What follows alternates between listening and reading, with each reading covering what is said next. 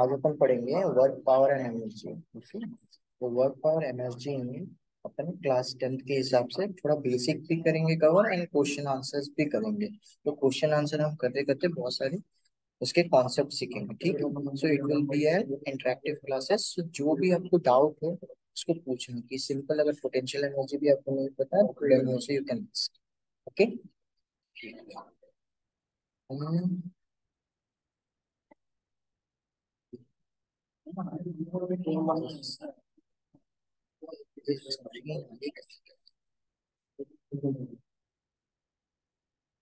चलो, अभी मेरे पास पेन टैब बैग में रखा हुआ है तो थोड़ा सा मैं उससे कंट्रोल करूंगा।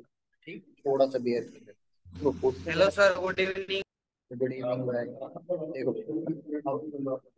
Of mass, a ball of mass and is thrown vertically up। ठीक है, स्क्रीन दिख रही है सबको? यस और नो, एक बार कंफर्म यस कर सर। दे। Yes sir. ओके, चलो, a ball of mass, screen को यहाँ a ball of mass m is thrown vertically up with an initial velocity so as to reach height at correct statement. देखो, यहाँ पे अपने को answer सही नहीं लाना है, हमें सिर्फ ना ये समझना है कि इस क्वेश्चन में हम क्या क्या सीख सकते हैं। ठीक है, किसी भी बॉल को अगर मैं ऊपर फेंकता हूँ, ठीक है, किस वेलोसिटी से, v वेलोसिटी से, ठीक है, तो वो क्या होता है, यहाँ से धीरे होते होते होते एक हाइट तक जाता है, तो उसकी वेलोसिटी कम हो जाती है क्योंकि उसका एक्सीलरेशन डाउनवर्ड रहा है, तो वेलोसिटी धीरे धीरे डिक्रीज करता है। ग्रेविटी का अपना वैल्यू कितना है, जी की वैल्यू कितनी होती है, जी की वैल्यू कितनी होती है गाइस, 9.81। लेकिन इतना है, लेकिन इसका यूनिट इम्पोर्टेंट है, मीटर पर सेकेंड स्क्वायर। ठीक है, मीटर पर सेकेंड स्क्वायर। मतलब आपको ये समझना है कि मीटर। अच्छा, फिर मुझे ये बताया ना, ये वैनिशिंग वाला कहाँ से खत्म करते हैं? ये बार बार लिख रहा हूँ ना तो खत्म हो जा रहा है, लिखा रहना चाहिए। इसको कैसे लाते हैं, किसी को पता है? यस, सर सबसे थर्ड नंबर पे ऑप्शन होता है। थर्ड नंबर पे ऑप्शन होता है। थर्ड नंबर पे ऑप्शन कहाँ पे है? कैप्शन, कौन सा ऑप्शन है भाई, बताना एक बार। सर लाइन बनी हुई होगी, थोड़ी थोड़ी मुड़ करके। नहीं नहीं, वो तीन डॉट है, तीन डॉट में बोल रहे हो, मोर में। हाँ सर, ऑप्शंस में जाके आएगा। ऑप्शन में लगा, एक सेकेंड है।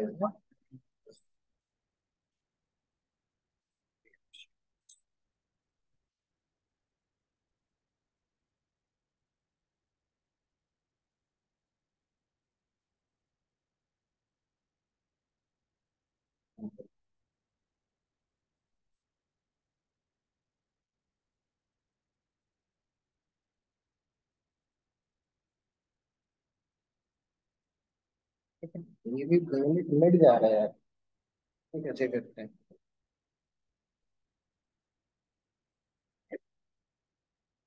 ये भी मिट जा रहा है। जस्ट मिनट, मैं पावर पॉइंट में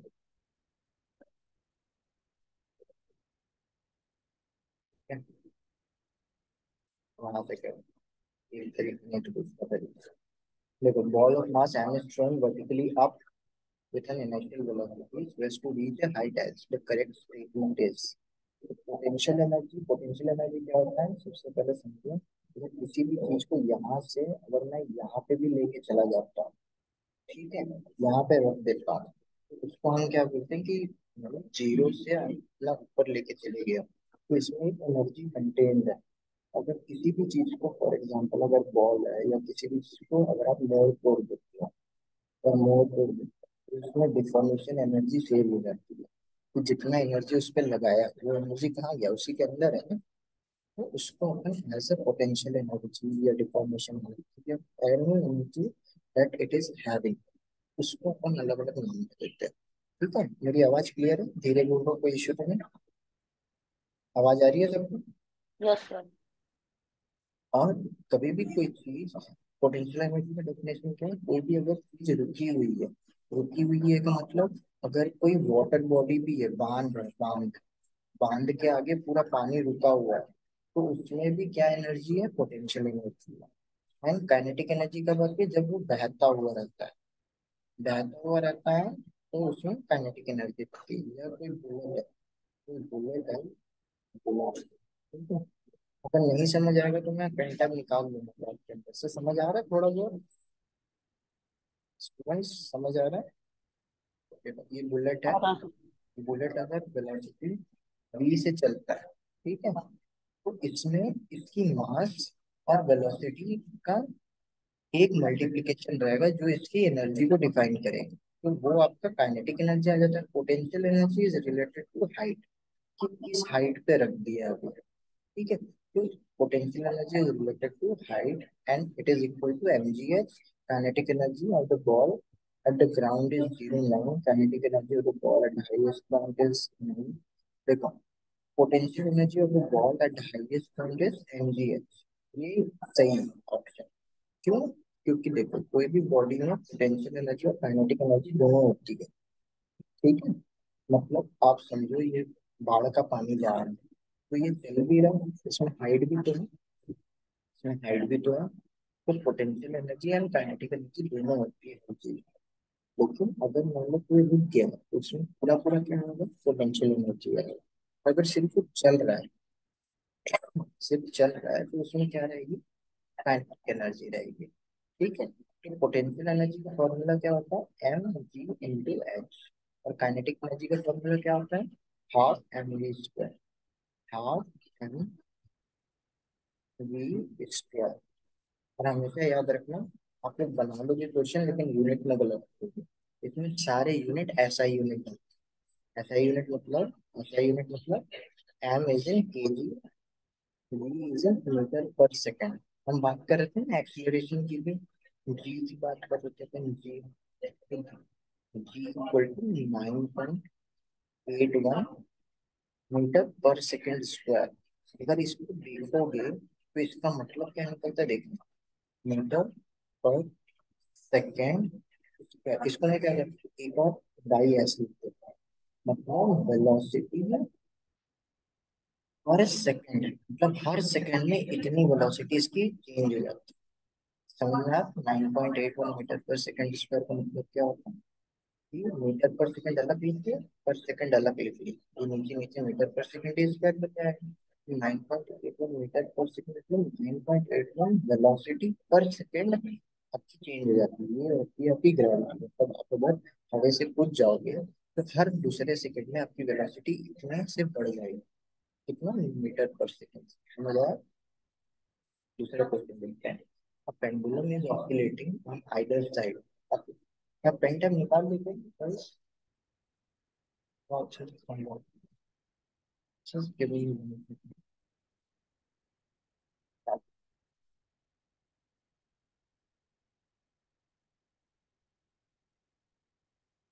Just give me 1 second।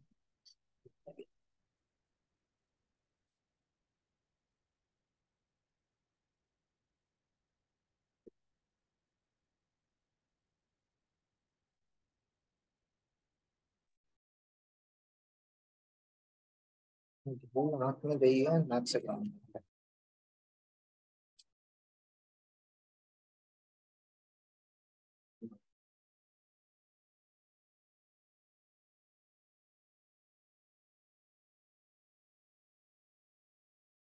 You are connected।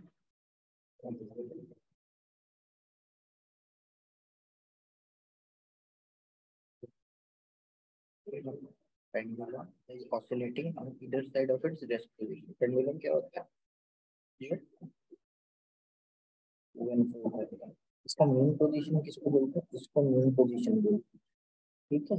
इसको मेन पोजीशन बोलते हैं, इसको एक्सट्रीम पोजीशन बोलते हैं, ठीक है। और एम्पलीट्यूड किसको बोलते हैं? इसको एम्पलीट्यूड बोलते हैं, ठीक है। Extreme position, this is extreme position. ये क्या पूछ रहा है, पेंडुलम का kinetic energy, it has only kinetic energy at each position. Kinetic energy मतलब क्या होता है, हर पोजीशन पे ये चलता हुआ रहना चाहिए, तो ये यहाँ से जाके यहाँ पे रुकेगा ना तब तो ये वापस आएगा, राइट, यस और नो। और ये यहाँ पे जाके रुकेगा तब तो वापस आएगा, ठीक है। It has maximum kinetic energy at it extreme position में, अब यहाँ पे तो जाके जीरो हो गया, वेलोसिटी। सर आपकी आवाज नहीं आ रही है। आवाज आ रही आ रही है सर। है? मैं थोड़ा सा स्टेशन पे बैठा हूँ करके थोड़ा स्लो बोल रहा हूँ, अदरवाइज आवाज आ रही है, थोड़ा लाउड करिए। सर आ रही है। ओके गाइस, देखो, maximum kinetic energy at its extreme position, maximum kinetic energy at its, अब आवाज आ रही है थोड़ा, ठीक है आवाज, यस और नो, जिसने बोला था। सर आ रही है। Okay great, maximum kinetic energy. अब देखिए ये क्या होता है, सर इस गुड इवनिंग क्या बोल रहे हो, सर, ये मेरी पहली क्लास। कुछ आवाज नहीं आ रही प्लीज, फिर से थोड़ा आप बाहर निकल जाओ, आपका इंटरनेट बहुत ज्यादा ब्रेक हो रहा है या मेरा हो रहा है, मेरी आवाज क्लियर आ रही है ना। अब देखो मैक्स, अब अपन समझते हैं maximum potential energy, mean, mean position किसको बोलते हैं, हमने देखा ये एक्सट्रीम। अब देखो पेंडुलम यहाँ से मैं छोड़ूंगा तो सबसे ज्यादा स्पीड कहाँ पे होगा, यहाँ पे होगा ना, और फिर जब हम लोग स्लो हो जाएगा, तो हमेशा काइनेटिक एनर्जी और पोटेंशियल एनर्जी दोनों मिलती है, लेकिन इस पॉइंट पे काइनेटिक एनर्जी जीरो हो जाएगी, बचेगा क्या, सिर्फ पोटेंशियल एनर्जी। पोटेंशियल एनर्जी तो इस पॉइंट से इस पॉइंट का हाइट बढ़ जाएगा, इसलिए पोटेंशियल एनर्जी बढ़ जाएगी। काइनेटिक एनर्जी कहाँ पे बढ़ेगी, अभी यहाँ से ये जा रहा है यहाँ पे, तो इसकी वेलोसिटी बढ़ गई, ठीक है, वेलोसिटी बढ़ गई, तो ये यहाँ पे मैक्सिमम काइनेटिक एनर्जी रहेगा। पोटेंशियल एनर्जी क्या है, इससे ज्यादा नीचे तो जा नहीं रहा, इससे ज्यादा नीचे जा नहीं रहा, तो यहाँ पे पोटेंशियल एनर्जी को रेफरेंशियली जीरो मानेंगे, रेफरेंशियली मतलब इस सिस्टम के अकॉर्डिंग, ठीक है। अब देखो एक चीज है कि सम of kinetic and potential energy remains constant through out the motion, हमेशा याद रखना energy is neither created not destroyed, ठीक है। तो एनर्जी जो है आप हमेशा आपके लेवल पे काइनेटिक एनर्जी और पोटेंशियल एनर्जी को नोट कर लेना सब, ठीक है। Kinetic energy and potential energy, तो kinetic energy and potential energy का सम, हाउ मच सम, उसका कांस्टेंट होता है, का हमेशा कांस्टेंट होता है, ठीक है। ये अननोट कौन है, हर्ष, नोट कर लिया यार, ठीक है। चलो वो क्वेश्चन समझ आया, फॉरवर्ड हो गया था, है क्या बोल रहे हो, पहली क्लास है। आवाज नहीं आ रही भाई आपकी, कट कट के आ रही है बस। सर मैं ये कह रहा हूँ सर, ये पहली क्लास है क्या? नहीं नहीं, ये पहली क्लास नहीं है अपनी, कितनी क्लास हो गई है, मैक्सिमम 20-40 क्लास हो गई है। सर क्योंकि मैंने आज ही बैच ज्वाइन करा है सर। हाँ भाई क्या बोल रहे हो, क्या बोल रहे हो, सर क्योंकि आज मैंने पहले मतलब फर्स्ट टाइम ये बैच। देखो ये बैच अगर आपको अच्छा लगता है तो आप इस बैच में रहना, नहीं तो आपका जो रेगुलर बैच चलता है उसमें रहना, ठीक है, नो इशू। और ये क्लासेस में आपको कर देता हूँ तो आप इसको भी सीख सकते हो, ठीक है। तो जितना ज्यादा आप पढ़ोगे, जहाँ जहाँ आपको टाइम मिल जाए वहाँ पढ़ लो, कोई दिक्कत नहीं। मेरी आवाज और वीडियो क्लियर है ना, इंटरनेट अनस्टेबल दिखा रहा है, मैं अभी स्टेशन पे बैठा हुआ है, ठीक है। तो देखो अब बॉल और मास, इसमें समझ आया काइनेटिक एनर्जी कहाँ कहाँ, यहाँ पे पता ना काइनेटिक एनर्जी क्या होगी और पोटेंशियल एनर्जी क्या होगी, यहाँ पे पोटेंशियल एनर्जी मैक्सिमम होगी, यहाँ पे काइनेटिक एनर्जी जीरो होगी, यहाँ पे पोटेंशियल एनर्जी जीरो होगी, काइनेटिक एनर्जी मैक्स होगी, ठीक है। Over the full system kinetic energy, sir 40 होगा इसका आंसर। बच्चे मैं कुछ और पढ़ा रहा हूँ तो आंसर दे रहे, इस क्वेश्चन में मैं गया ही नहीं, ये आपका कांस्टेंट है, ठीक है गुड। देखते हैं अपन 40 होगा, ठीक है। देखो अपन क्वेश्चन से अपन बहुत सारा चीज सीखते हैं, आंसर तो ले आएंगे, ठीक है। इसका देखो क्या है, बोल रहा है question number 3, ball of mass इतना, this is your M, is thrown vertically upwards with an initial velocity. Initial velocity का क्या मतलब होता है कि इस बॉल को ऊपर फेंका गया 20 गूंज रही है, क्या बोल रहे हैं? आवाज गूंज रही है। आवाज गूंज रही है, आवाज गूंज रही है। आज रिपीट हो रही है, बार बार रिपीट हो रही है। अब देखो, अभी सही है नहीं? अब देखो सही आ रही है, आज आवाज सही आ रही है? Yes sir. ठीक है, आज का मेरा स्टेशन भी है, आज थोड़ा बियर आउट कर लो, नहीं तो कल से क्लास कर सकते। ठीक है, आप लोग को आज टाइम वेस्ट नहीं होना चाहिए करके बस क्लास ले रहा था। वेलोसिटी 20 मीटर पर सेकेंड। देखो 20 मीटर पर सेकेंड है ना, मीटर पर सेकेंड को कभी कभी सेकेंड इनवर्स भी लिख लेते हैं, तो इसमें ये पर नहीं आएगा, पर सेकेंड नहीं आएगा, मीटर पर सेकेंड एम सेकेंड इनवर्स लिखा है, उस पे ये गलत लिखा। Calculate potential energy it gains as it goes up, as it goes up. सबसे पहले आप ये बताओ, हाँ एम स्क्वायर ठीक है ना उसका। अब कैलकुलेट मैक्सिमम पोटेंशियल एनर्जी, तो एनर्जी कहाँ से आएगा? पोटेंशियल एनर्जी यहीं से आएगा। अब ये जा जाके यहाँ पे खत्म हो जाएगा, ये यहाँ जाके रुक जाएगा, फिर से ये नीचे गिरना चालू कर देगा, फिर से ये नीचे गिरना चालू कर देगा। तो यही एनर्जी आपका क्या कन्वर्ट हो जाएगी इस पॉइंट पे? एम जी एच में। नोट कर लेना प्लीज। और हर्ष म्यूट कर ले भैया, वीडियो भी बंद कर ले। कभी कभी हो जाता है, ऑन हो जाता है। ठीक है, तो एम जी एच आपका यही एनर्जी कन्वर्ट होगा किसमें? एम जी एच में। तो मैक्सिमम पोटेंशियल एनर्जी किस में निकालोगे? इसमें ज्यादा दिमाग मत लगाना, यहाँ से अपन हाइट निकालेंगे, कितना हाइट हुआ, ठीक है, फिर उसको एम जी एच के फॉर्मूले में डालेंगे ना। यही एनर्जी पहले था, इनिशियल इतनी एनर्जी लास्ट में भी बची, बस काइनेटिक एनर्जी थोड़ा सा कन्वर्ट किसमें हो जाएगा, मतलब पूरा पूरा कन्वर्ट हो जाएगा पोटेंशियल।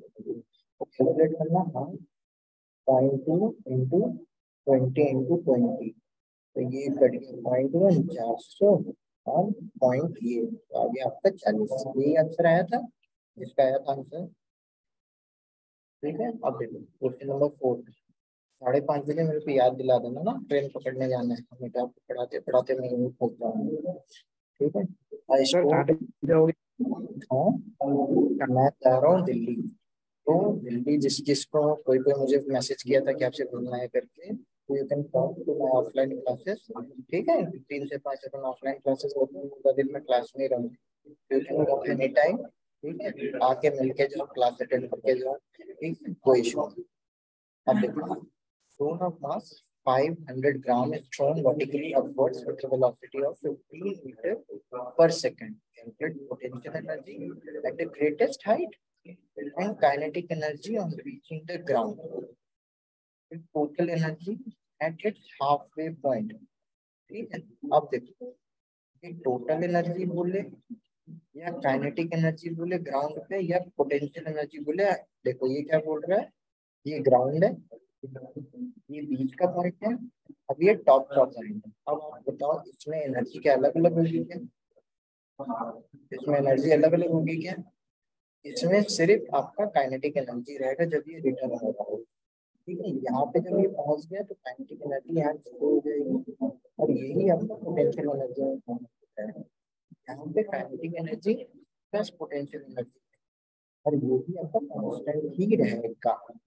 कांस्टेंट का मतलब जो एनर्जी यहाँ पे बनी है, यहाँ पे बनी है, और यहाँ पे तीनों सेम आएंगे। और कैलकुलेट कैसे करना है? वेलोसिटी दिया हुआ है, आप सिर्फ आप v स्क्वायर लगा दो, ये आपका वेलोसिटी काइनेटिक एनर्जी दे देगा। तो आपको पोटेंशियल एनर्जी भी आ गया, टोटल एनर्जी भी आ गया, काइनेटिक एनर्जी भी आ गई। समझ आया क्वेश्चन? हम आगे भी इंटरेस्टिंग क्वेश्चन करेंगे, अभी सिंपल क्वेश्चन से स्टार्ट करते हैं। अब देखो, metal ball of mass 2 kg। आवाज आ रही है मेरी? आवाज आ रही है? Yes, sir. Metal ball of mass 2 kg is allowed to fall freely from rest. Fall freely from rest from a height 5 meter above the ground. क्या बोल रहा है? 2 किलो का गेंद है, 5 मीटर हाइट से फेंक रहा है, 5 metre. What happens to the mechanical energy after the ball hits the ground and comes to rest? ये इंटरेस्टिंग चीज है. यहाँ पे एनर्जी आपने दी है सर की एनर्जी है, ठीक है. अब यहाँ से आके यहाँ पे गिरा, तो जो गिर रहा था तब इसमें हाफ एनर्जी स्क्वायर हो गया, उतनी अमाउंट का. ये भी समझिए. अब जब आ गया यहाँ टकरा गया, रुक गया, रुकने के बाद क्या होगा? हमेशा बॉल को जब फेंकते हो तो आपको क्या दिखता है? फिजिकल एग्जीक्यूशन में आपको क्या दिखता है? फिजिकल एग्जीक्यूशन में आपको क्या दिखता है? फिजिकल एग्जीक्यूशन में आपको क्या दिखता है कि वो बाउंस करता है, थोड़ा बॉल दबता है, बॉल आवाज करता है टकराने का, ठीक है. तो that energy will be converted into heat and sound energy. समझ आ रहा है? कोई भी चीज अगर गिर के रुक गई तो उसकी एनर्जी कहाँ गई? उसकी एनर्जी कहीं तो जाएगी. That is converted into heat and sound energy. अब आप ये नहीं बोलोगे कि यहाँ पे इसमें एनर्जी कंटेंट है, वो जीरो हो गई. कन्वर्ट किसमें होगा? Heat and sound energy. मतलब सिस्टम का एनर्जी उतना ही है. सिस्टम अगर बन गया तो सिस्टम का एनर्जी उतना, लेकिन बॉल अभी जीरो पोजिशन. समझ आया? तो कोई भी चीज अगर रेफरेंस शिप 0 पॉइंट पे आ जाती है तो it will convert some of the energy into heat and sound energy. ठीक है, समझाया हम लोग?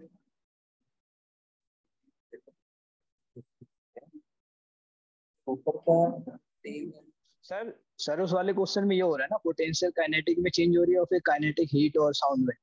Yes yes yes yes. अब डायग्राम बिलो स्काई जंप. और स्काई जंप किसी ने किया है क्या? मैंने पैराग्लाइडिंग जरूर की, बंजी जंप किया. और किसी ने किया है क्या स्काई जंप? स्काई जंप कहाँ पे होता है इंडिया में? इंडिया में स्काई जंप होता है. देखो दो चीजें होती है, आप लोग इंटरेस्ट के लिए बताता हूँ. एक होती है स्काई डाइविंग, ठीक है. एक होती है पैराग्लाइडिंग. एक होती है पैरासेलिंग. सारी चीज अलग है. स्काई डाइविंग और एक और होता है हॉर्टिकल्चर, तो आप सबको पता होगा. अब एक बात होता है, स्काई डाइविंग कहाँ पे होती है? स्काई डाइविंग कहाँ पे होती है इंडिया में? इंडिया में एक ही जगह पे होती है स्काई डाइविंग, का नारनौल हरियाणा. नारनौल हरियाणा. कितना फीस है इसका? फीस है near about 30K. Paragliding, paragliding बहुत जगह होती है, मतलब आप माउंटेन के टॉप से कूद जाते हो, ठीक. पैरासेलिंग कर लो, पैराग्लाइडिंग. ये आपका मनाली, पीर, हिमाचल उस साइड में होता है.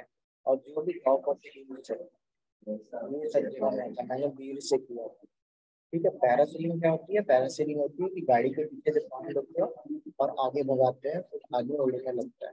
That is your parasailing. या बोट के पीछे बांध देते हैं और उड़ते हैं तो पैरासेलिंग, ठीक है. ट्राई कर. और पैराग्लाइडिंग आपका ज्यादा पैसे का नहीं होता, 2000-1200 ये सब हो जाता है. पैराग्लाइडिंग जरूर शुरू कर सकते हो. मैं सीखने का भी ट्राई करने वाला हूँ, कभी मौका मिला तो पैराग्लाइडिंग सीखना है मुझे, ठीक है. और फिर टेस्ट आएगी. टायर वेट 60 kg है. अब देखो kgf का क्या मतलब होता है कि उसका मास 60 kg बना है. वेट क्या? फोर्स मिलता है कि फोर्स. तो इसमें फोर्स जब भी बोलते हैं तो वेट इसका कितना हो जाता है? वेट हो जाता है m into g, ठीक है. m into g मतलब ऑलमोस्ट 600 न्यूटन. ऑलमोस्ट, क्यों? g को मैंने कंसिडर किया, ठीक है. तो 600 न्यूटन हो जाता है.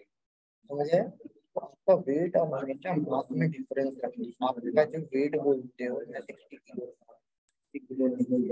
वो आपका मास, आपका वेट आपका 600 न्यूटन होता है. अब 40-50 kg के हो गए तो 40-50 kg आपका मास, वेट नहीं है, ठीक है. He moves from A and takes off from B. I am still connected, right guys? बीच में अगर कट जाऊँ तो बता दूंगा मुझे, ठीक है. मैसेज कर देना, ठीक है. Calculate the change in gravitation potential energy of the sky between A and B. तो पोटेंशियल एनर्जी जब भी चेंज करते हैं तो हम क्या करते हैं, ए एंड बी पॉइंट के बीच का डिफरेंस कितना है बता दो, मास कितना है बता दो, जी पता ही है हमको, हाइट हमें बता दो, ये आपका डिफरेंस होगा। समझ आया? चलो आवाज आ रहा है गाइस, आवाज आ रहा है? Am I connected? आ रहा है कि नहीं? या Question number B. Question number B क्या बोलता है? If 75% of the energy in part A becomes the kinetic energy at B, calculate the speed at which the skyer arrives at B. मतलब क्या बोलता है? 75% of the energy in part A becomes the kinetic energy at B. तो देखो क्या होता है, जब यहाँ इसको ये करेगा ना, तो ये एनर्जी इसी एनर्जी के कन्वर्जन कितना, mgs था मेरे पास 100% मेरे पास mgs था। एनर्जी हमेशा 100% कन्वर्ट नहीं होता, ठीक है, कहीं ना कहीं लॉसेस होते हैं। एक जगह घिस रहा है, हवा का ड्रैग है, फोर्स ड्रैग है, फ्रिक्शन ड्रैग है, तो उसमें टोटल एनर्जी लॉसेस होती है। तो इसका बोला कि इस 75% परसेंटेज मैंने सिखाया, 100% मतलब 1, आपका 75% मतलब 0.75, समझ आ रहा है? अब ये कन्वर्ट हो जाएगा काइनेटिक एनर्जी में, तो आपको इस पॉइंट पे इसकी वेलोसिटी कितनी है, तो ये आप निकाल लोगे कैलकुलेशन से। कैलकुलेशन आप लोग के लिए छोड़ दिए, करके दिखाना है कैलकुलेशन। कैलकुलेशन करके दिखाना हो गया, आवाज आ रही है? 0.75 एम काट लेना, जी आपका 10 ले लेना, 7.5 ले लेना, इंटू एच कितना है, ये 15, ये 75 बोले तो 60, 60 ले लेना, 1/2 इधर गया, इंटू 2 हो गया, ठीक है, ये 7.5 और बी स्क्वायर आपका आ जाएगा 900 इक्वल टू बी स्क्वायर आएगा, v इक्वल टू 30 आ जाएगा। और हमेशा यूनिट ध्यान रखना मीटर पर सेकंड, अभी अगर इसमें दिक्कत करता है तो गड़बड़ करेंगे आप लोग, तो आपका 30 मीटर पर सेकंड वाला आंसर होगा, ठीक है। ये आप कैलकुलेट कर लेना, एम जी एच बस, एम देखो M G into H, H because 75 और 15 माइनस ए। साउंड आ रहा है? Still connected? आवाज आ रही है? ये समझ आ रही है सर। समझ आया ये क्वेश्चन? आगे चले। Yes sir. सर बैकग्राउंड की आवाज ज्यादा आ रही है। बैकग्राउंड म्यूजिक ज्यादा आ रही है, उसका मैं कुछ नहीं कर सकता, ठीक है। आज मतलब क्वेश्चन पढ़ते जाओ, मैं समझाते जाता हूँ, ठीक है। अभी स्टेशन में बैठा हूँ, थोड़ा सा म्यूजिक आ रहा है। अब देखो, hydro electric power station takes this water from a lake. हाँ क्या बोल रहे हो? आप कहाँ हो अब? स्टेशन पे? अभी हाँ, अभी मैं स्टेशन पे हूँ, भुज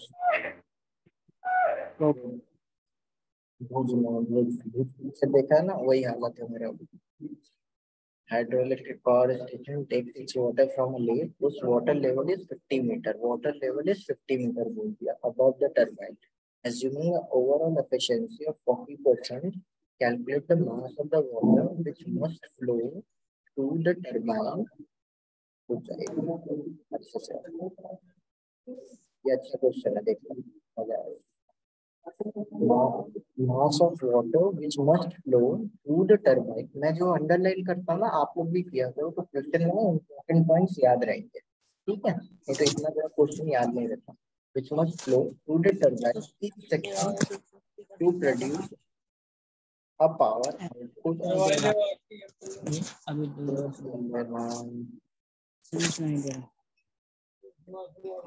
अभियान डन।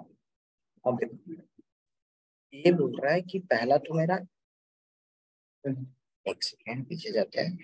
चलो, ये पहले बोला कि 50 मीटर का मेरा पानी था, ठीक है।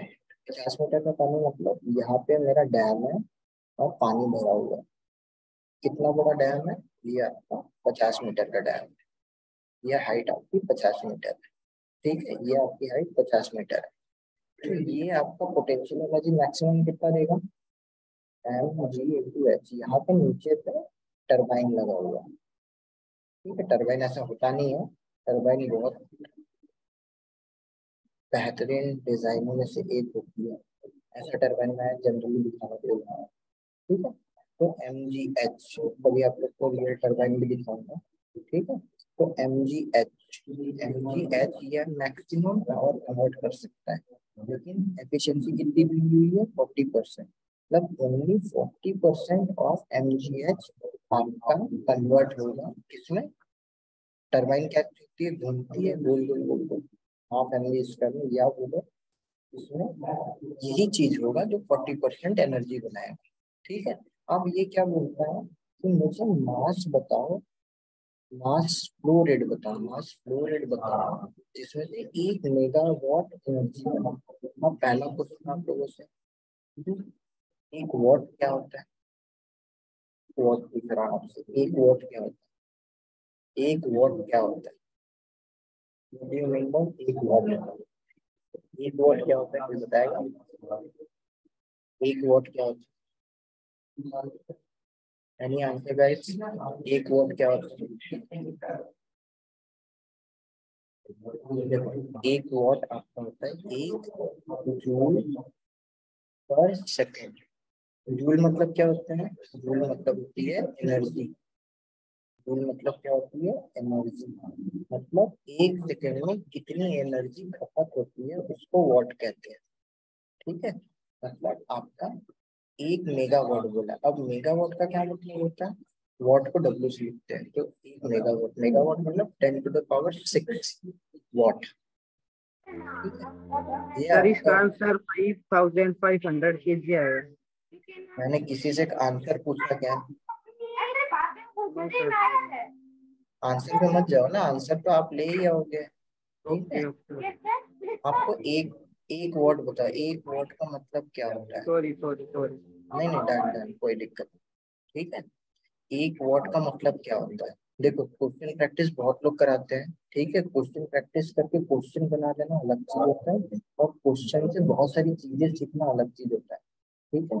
तो जितने अपन क्वेश्चन, मतलब एक वॉट का मतलब, एक वॉट लिखने के लिए कोई बोल देगा 1 जूल पर सेकेंड लिखना है, ठीक है। मतलब क्या होता है? ये 1 जूल पर सेकेंड खा रहा है। अगर मैं लिखूं 20 जूल पर सेकेंड, इसका मतलब होता है कि 20 जूल इन 1 सेकेंड ये खपत है इसका। मतलब कोई हीटर है आपके घर में, कितने वॉट का है? तो आपका बल्ब होता है 100 वॉट का।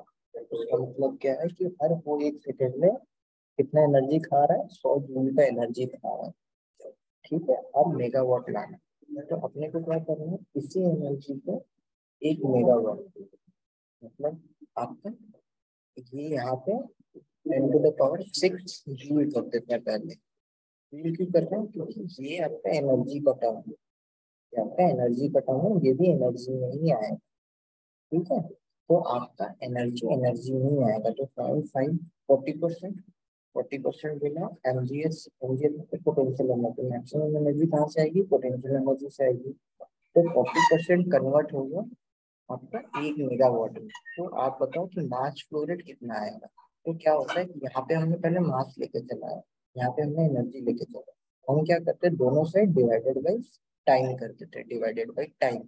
ये अंडरस्टूड रहता है करके अपन सेकंड को हटा के यहाँ पर डॉट लगा देते हैं, और जूल पर सेकंड को करके अपन वॉट लगा देते हैं, ठीक है। मतलब आपका दोनों साइड पर सेकंड में चीजें चल रही है, ठीक है। तो देखो, आपका एमजीएच सेम चीज है। आपका एमजीएच बनाया कितना? ये एम, एम मीटर मतलब दिस इज 200 जूल, ठीक है। 40% यूज करके। अब ये एम को क्या लिख दिया इसने? Mass flow rate second. और यहाँ पे क्या लिख दिया? वॉट। मतलब दोनों जगह सेकंड सेकंड आए नीचे नीचे, तो ये वॉट में कन्वर्ट हो गया, ये मास फ्लो रेट में कन्वर्ट हो गया। पहले सिर्फ मास था, ठीक है, mass and mass flow rate में डिफरेंस होता है, ठीक है। मास आपका टोटल मास है एंड मास फ्लो रेट, एक सेकेंड में कितना मास निकल रहा है वो, ठीक है। तो फ्लो रेट निकालने के लिए दोनों जगह टाइम से डिवाइड करती है।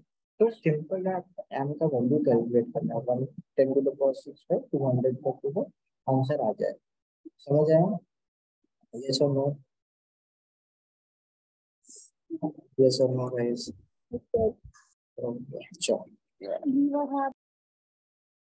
अब देखो, ये वाला क्वेश्चन है, थोड़ा दिमाग लगाना, ठीक।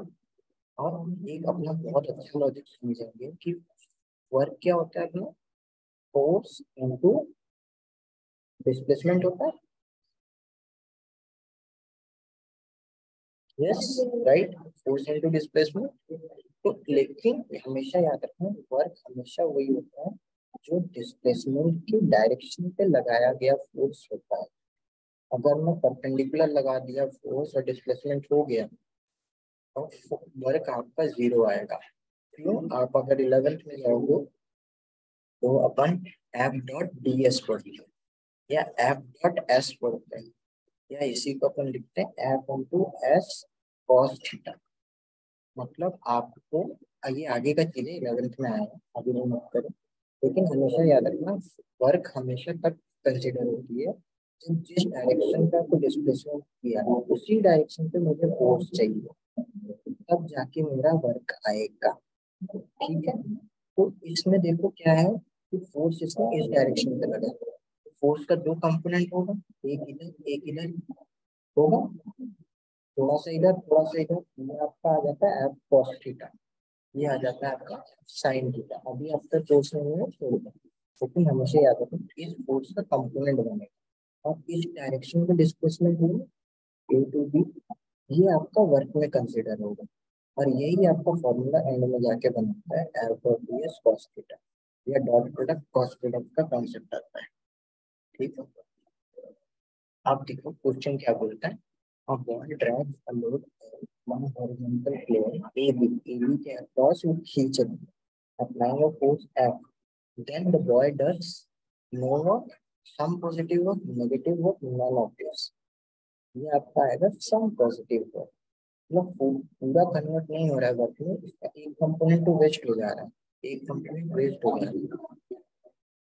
जैसे आप ठेले खींचते हो, ठेला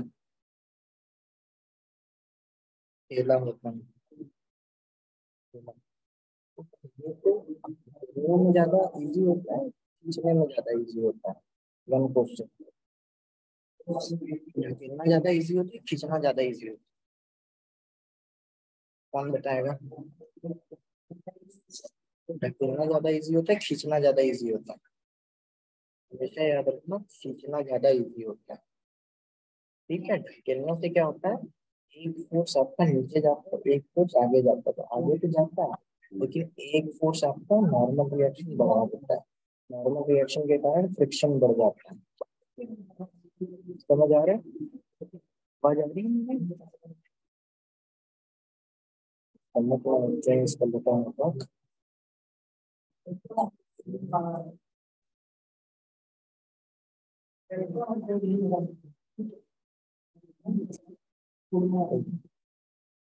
आवाज नहीं आ रही होगी।